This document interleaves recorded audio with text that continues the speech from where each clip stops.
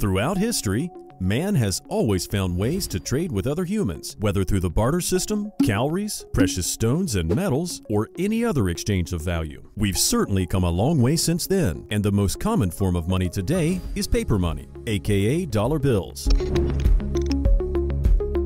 For something as integral to our daily lives as money is, have you ever wondered how it's made? What kind of raw materials are used in making it? Well, if you've been curious about all this, today's your lucky day. So sit back and relax as we take a deep dive into the process of making money. The earliest form of trade was the barter system, where people exchanged some commodity they had with another one they needed, like a bag of wheat for a bag of corn. But as society got more advanced, there was a need for a more complex form of value exchange. Because although it might have been easy to trade eggs for carrots when there were only 3 families in a village, it would be much more challenging to do that when there were 15 families. Gradually, better and more reliable systems of money were developed. But we didn't get the first paper currency till the 7th century Tang dynasty of China, where they also referred to it as flying money. From then, paper money evolved into what we have today: crisp, cool dollar bills readily available for your spending. If you're watching this video, you'd know that money is arguably the most essential aspect of our daily lives and for the functioning of our society.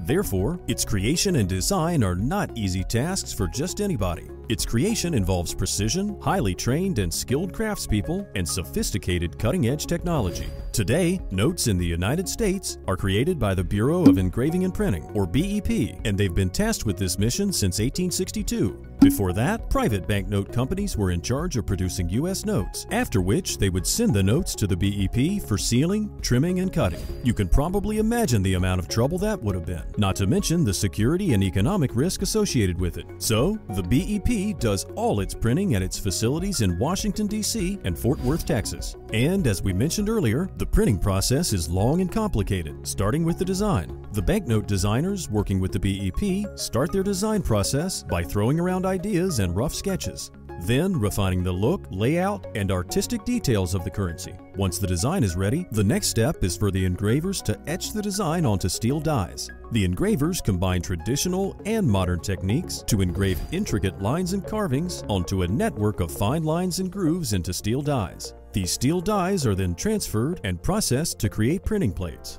This step involves a high level of precision and attention to detail, because any mistake made here can result in fake-looking banknotes. So, the printing plates are carefully examined, and if any minor repairs are needed, they're now addressed. Next, the plates are polished and cleaned, then chrome-plated for hardness. When this is all done, the plates are now ready for the printing press. The paper used in printing banknotes is made from 75% cotton and 25% linen, and it's made specifically for the BEP by a company called Crane Currency in Dalton, Massachusetts. It's illegal for any other person or company to possess that paper. One of the paper's unique features is that it comprises red and blue fibers distributed randomly to curb imitation. Other security measures used in limiting the production of counterfeit money include unique watermarks and special security threads that can only be seen under UV light. The banknotes are printed using different ink colors. For the backs of banknotes, green ink is used, but for faces, they use black ink, color-shifting ink in the lower right-hand corner for $10 denominations and higher, and metallic ink for the freedom icons on the $10, $20, and $50 bills.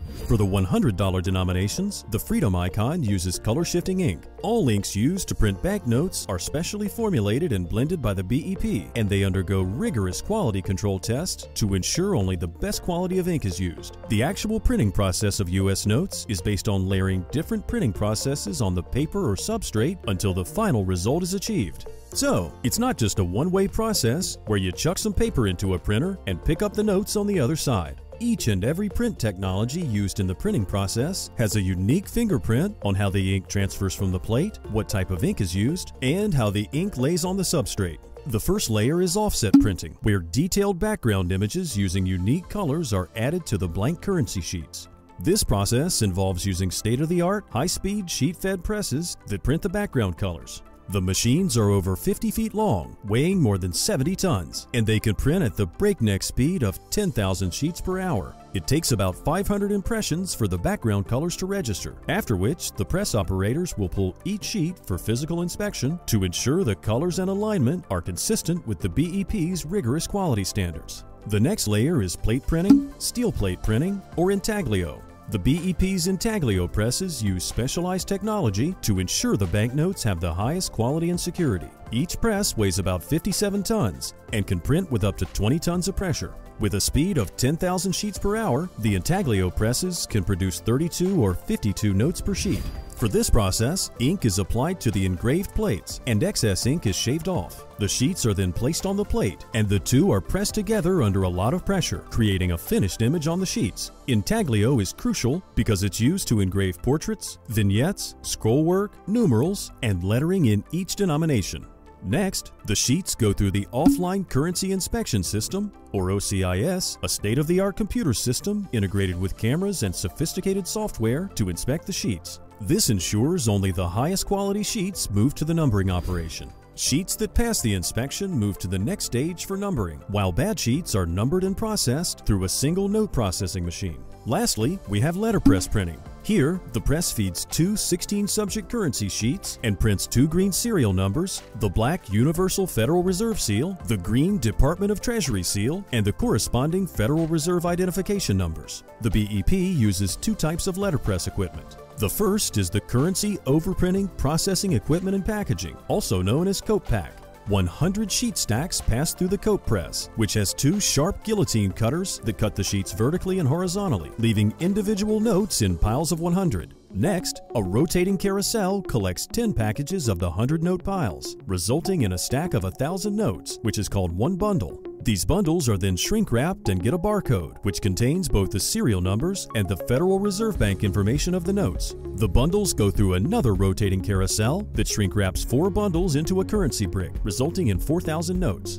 Next, 4 bricks are collected and shrink-wrapped, resulting in a 16,000-note cash pack. So one brick of $100 bills will contain $400,000, and one set of bricks contains $64 million.